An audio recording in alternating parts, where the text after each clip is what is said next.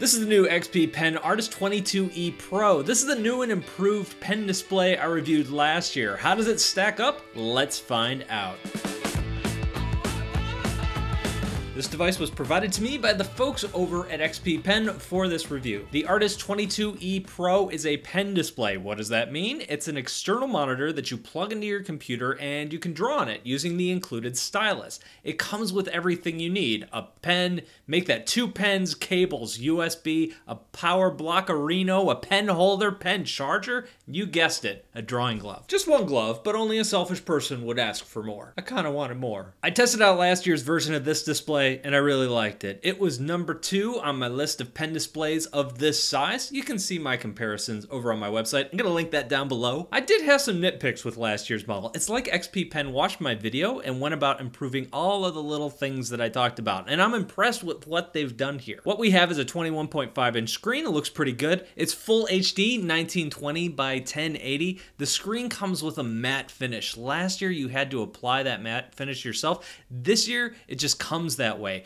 Now the finish dulls the colors a little bit, more than a glossy finish would, but I prefer to draw on it because it doesn't feel as slick. Your stylus isn't sliding around on the screen. It generally gives the stylus a really good feel when you're drawing. The nice thing about having a screen of this size is that it's big enough to prop up and use as your main monitor when you're not drawing. The one downside is that many modern laptops have a higher resolution screen on them. If you're used to looking at your phone or your tablet or a high resolution laptop screen, this might feel like a step down in quality. It's one of those trade-offs you're gonna make when you go for a more inexpensive display. We also got some shortcut keys, 16 of them, 8 on either side. The case is identical to last year's version. You can also get this tablet without the hotkeys if you want to save a little money. I really like having the shortcut keys myself because the display is so large, it takes up a large portion of my desk. My keyboard ends up having to be moved way off to the side. So being able to put some of those shortcuts like changing between an eraser or a brush or changing the size of my brush,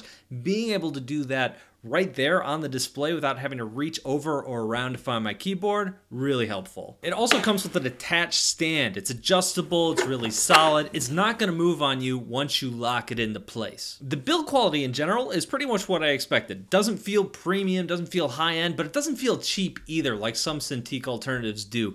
It's like XP Pen knows which corners to cut. Also comes with this battery-powered stylus. This year's stylus has been upgraded to 8,128 levels of pressure sensitivity. The stylus lets you draw thicker or thinner lines or vary the opacity based on how much pressure you're applying to the pen. It also comes with a big, gigantic black sarcophagus. Everybody told me not to open it, but I just had to know what was inside. Oh, it was just some extra nibs, 8 of them.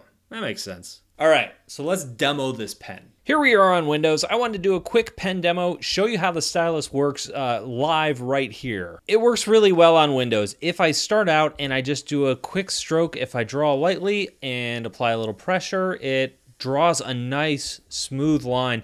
This is with no brush smoothing on. If I'm just drawing at my normal pace, I'm getting a really smooth brush. Oftentimes you have to turn on stroke straightening in order to get this. I'm getting this without turning on any stroke straightening at all. Let's undo those lines. It does hold pressure really well if I want to go a little bit darker and hold it around a circle, or if I want to go really light. That's something that I'm always looking for. Does it really well here on Windows. The other thing I'm always looking for is how it handles angled lines when I'm going slowly, and it's handling them very well. Drawing by hand, it feels like I might be getting a little bit of wave, but it's really not bad. Here, let me use a ruler to test it. Had to set my mic down for a second here. So a slow line using the ruler, I'm getting a very straight stroke as I draw slowly on an angle. If I want to draw straight vertical or horizontal lines, I get very good lines that way as well. The one thing that I don't think this does super well are super fast hatch lines. So if I draw really fast, here, let me get a smaller brush to show this. If I hatch really fast, you can see I'm getting this like check mark thing. They're called fish hooks here at the back of them. These guys right here. That's no good. If I slow down those hatch lines just a little bit, you can see they're just fine. Let me see how fast I can go. That's a decent speed for hatching, but if you want to hatch super fast, you are going to find some of those fish hooks. On Windows, that's really the only thing that I see that's going wrong with this pen. All right, this time on the Mac, we're doing the same pen test that we did before. We're just doing it with a different operating system, but the same settings, same program, same everything. And you're gonna see the pen is very similar between the two operating systems. Overall, my pressure variance looks really good. If I draw really, really lightly, I get a very light line, which is what I'm looking for. I'm still getting the fish hooks when I draw quickly. Let me reduce the pen size here a little bit so you can see what I'm talking about. And as I draw quickly, you see I'm getting the same fish hooks going on at the end of those lines. And of course, just like on Windows, if I, hatch a little bit slower, and I slow it down a little bit, I can reduce that, but as soon as I speed it up a little bit, I'm going to start to see those fish hooks again. Now, just like on Windows, I also am pretty impressed with just the overall angled lines and things like that I'm getting here. I do find that I'm getting a little bit of a wave, but it's very similar to Windows. I'm getting a very good slow diagonal line, which is something that I look for. Even without using a ruler, you can see that there's not a lot of jiggle, there's not a lot going on, and as you can see, my smoothing is turned all the way down. So this is without a line smoother on. If I knocked this up to, say, into the 20s, and I did the same thing, you're gonna get a really smooth line. In fact, here I'm seeing a little bit of a wave, but that could just be, my hand moving. Let's do it with a ruler really quickly. I'm going to actually turn the smoothing back off to do this. And let's see what kind of line we get even with the wooden ruler here.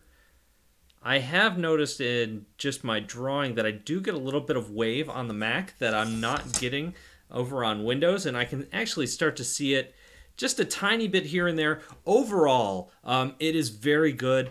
Little bit of wave, but not a ton, definitely within acceptable parameters here on the Mac. So overall, pen test, very good on both Windows and the Mac. So I've gone through a lot of the pros. What are the cons? What are some of the drawbacks of this display? Some of the newer displays that are coming out have bonded screens. I might be using that term wrong, but basically they're reducing the amount of space between the glass and the screen itself. What this does is it greatly reduces the parallax on the pen. What is parallax? It is the amount of space between where your pen tip hits the screen and where your stylus appears underneath it. Now, up to this point, this has been pretty common to have this sort of screen, so you're gonna find this on almost every other Wacom alternative out there, but I think in the next year, we're gonna start to see more of these bonded screens starting to appear. Like I mentioned before, I've gotten used to looking at the higher density displays. My phone, my tablet, my laptop, all of them have more pixels and are crisper and clearer, easier to read on. I can't really see pixels even as I get up close. Even though this is an HD screen, you can definitely see pixels, and since I tend to hover right over my drawing tablets when I'm using them, it just looks fuzzier than what I'm used to looking at. And overall, I feel like these nitpicks are things that I totally expected and would totally expect in a $500 display like this one. It's just really what you want to spend on if you're willing to spend less in order to get that slightly lower quality. So what's my final verdict? This is a really good display. When I first got it in, I thought this thing's just gonna be identical to last year's display, just with the better pen, but I've been really surprised at the little changes they've made to make this better. The initial activation is better, so it takes less pressure to register a line. That's really good news for light sketchers. The pressure, it flows smoother. Last year's model tended to come on a little strong on the high end of the pressure curve. And the only real downside I'm seeing in the pen itself are those fishhook lines I showed earlier. It's not something that affected my drawing when I was just using it, but it's something that I definitely found when I'm testing, and something you're gonna notice if you draw quickly or do quick hatch lines. So where does this sit on my big list of displays right now? It is number 1 on my list of 22-inch tablets. That's pretty good. It's beating out the Huion 22, although I will say this, I just got the new version of that in last week. I haven't had the opportunity to use it too much. Gonna be using it a lot in the next week, hopefully getting out a review of that next week. So let's see if XP Pen can hang on and still be number 1 next week. I'll be posting all of those updates on my website, so if you, at any time you want to see the updated list, go and check out that link. I guess that's all I've got for today. Thank you guys for watching. I really appreciate it. If I missed anything, or if you have any questions that I didn't answer, let me know down below in the comment section. That's all I've got for today. Thank you guys for watching, and I will see you in a couple of days.